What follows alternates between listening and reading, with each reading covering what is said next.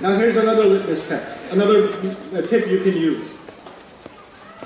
When it becomes hard for you to take criticism, when it becomes hard for you to take criticism, and when you immediately get angry at the person who criticizes you, then you have arrogance.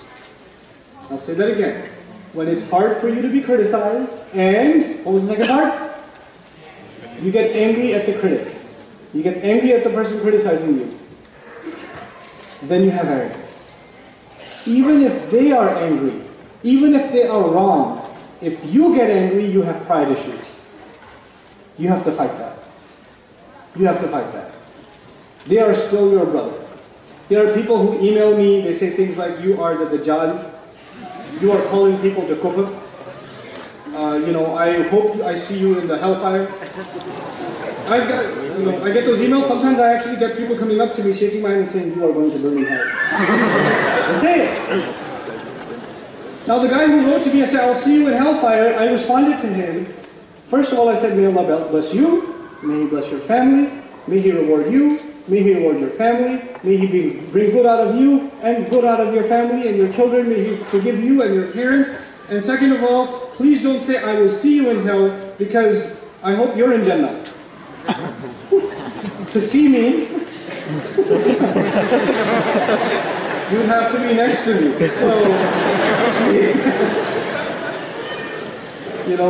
So I hope I see you in Jannah.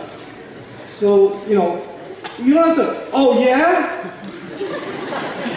Well, I'll see you there first. You don't have to do that. There are people who come up to me, I say, Assalamu alaikum, they say hello. I don't think they're Muslim. They do. I say, oh, that's cool. Take care then. Assalamu alaikum again. And they still respond. And it's fine. It doesn't bother me.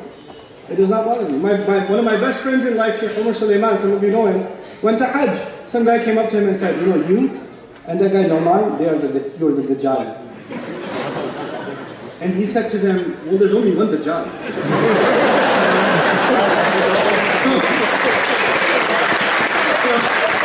So the guy says to him, you're right. Okay, it's Nouman. So then Umar says, yes, and walked away. It's okay. Don't get angry at people. Let them say things. It's okay. It's okay. They're still family, and maybe they'll regret it later. There are people who will regret things later, So don't get angry at people who get angry at you. Don't be averse to criticism. That's a great tip against arrogance itself, right? The final tip I'll give you about arrogance is respect to your elders. No matter how unfair they become, no matter how wrong they become, when you raise your voice against them, when you say, I can't take it anymore, I've respected you for 3 whole minutes, my meter has run out, then you have an arrogance problem. Our elders are a test of our character. Sometimes Allah gives you a gift. He gives you difficult parents. It's a gift from Allah because you had no other way of learning humility. Maybe everything else was going to make you arrogant, so He gave you a difficult family just so you can learn some humility. Abu Hanifa, you know who that is? Rahimahullah? The founder of the most followed school of thought in all of the Ummah. The founding father of the science of fiqh. His mother used to say in the middle of the night, 2 a.m., middle of the night, grab the lamp, let's go. Because in the night they used to have to walk with a lamp. So he's holding the lamp and they're walking.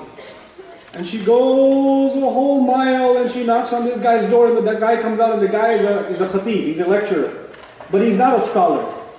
He's not a scholar. And she says, I have a Sharia question for you. And the guy's like,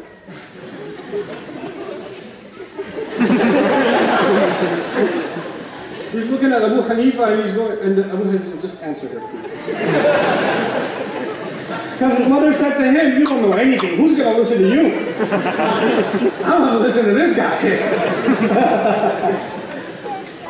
But he does it. He goes and Mom, listen, and it's fine. And then later on, the same guy would go back to Abu Hanifa and say, did I give the right answer?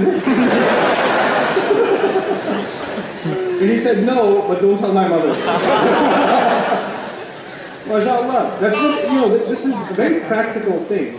It's not some crazy spiritual exercise that will keep you from arrogance. It's practical stuff. It's practical stuff. Be good to your parents even when they're not being good to you. It'll teach you humility. It'll keep you away from arrogance. May Allah protect all of us from arrogance.